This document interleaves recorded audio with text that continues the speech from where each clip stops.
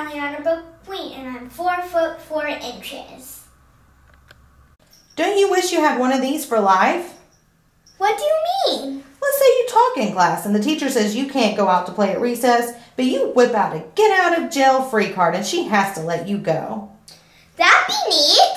Or mommy says you have to help with the dishes and you give her a get out of jail free card and you get to go watch television. I'd like that.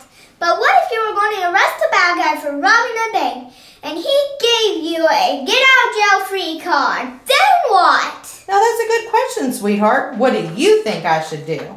Well, you could let him go and follow him around. And then next time he robbed a bank, you could put him in jail.